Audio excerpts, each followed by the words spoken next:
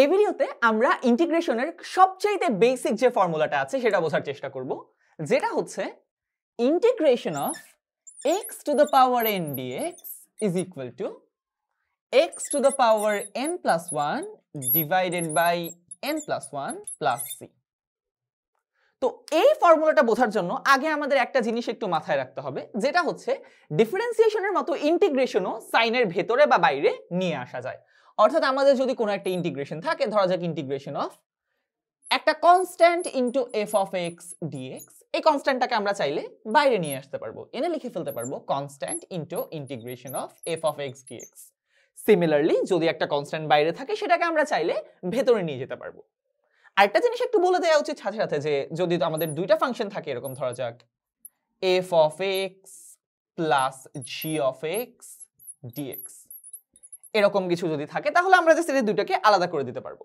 আমরা এইভাবে লিখে ফেলতে পারবো ডিফারেন্সিয়েশনের মতো। আমরা যেরকম দুটোকে আলাদা আলাদাভাবে ডিফারেন্সিয়েট করে যোগ করতাম, এখানে আমরা দুটোকে আলাদা আলাদাভাবে ইন্টিগ্রেট করে যোগ করব। অর্থাৎ f of x এর সাথে একটা dx আসবে, g of x এর সাথে একটা dx আসবে।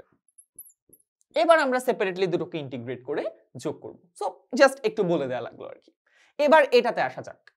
ওয়েল, আমরা একটা জিনিস জানি যে আমরা যদি x to the power n plus 1 এটাকে ডিফারেন্সিয়েট করি তাহলে কিন্তু আমরা x to the power n পাই। তো আমরা সেখান থেকে শুরু করব। So d dx of x to the power n plus 1 সমান কি হয়? nx to the power n minus 1 এর ফর্মুলা অ্যাপ্লাই করব। তাহলে n plus 1 into x to the power n plus 1 থেকে 1 বিয়োগ করলে থাকে n। তার মানে আমরা বলতে পারি যে এটাকে ইন্টিগ্রেট করলে হয় এটা, অর্থাৎ integration of n plus 1 into x to the power n dx সমান x to the power n plus 1। এবার আমরা জানি কনস্ট্যান্টটাকে আমরা বাইরে নিয়ে যেতে পারি, অতএব আমরা লিখতে পারবো integration of x to the power n dx এবং তার বাইরে থাকবে n প্লাস 1 সমান হচ্ছে x to the power n plus 1 এবং সাথে একটা প্লাস c থাকবে।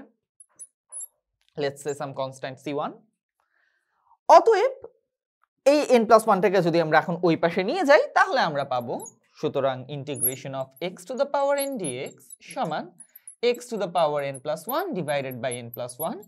c1 কেও আমরা n প্লাস 1 দিয়ে ভাগ করব, এবং যেহেতু c এবং n প্লাস 1 দুইটাই কনস্ট্যান্ট, আলটিমেটলি এই ভাগফলটাও আরেকটা কনস্ট্যান্ট হবে, যেটাকে আমরা জাস্ট প্লাস c লিখে দিব।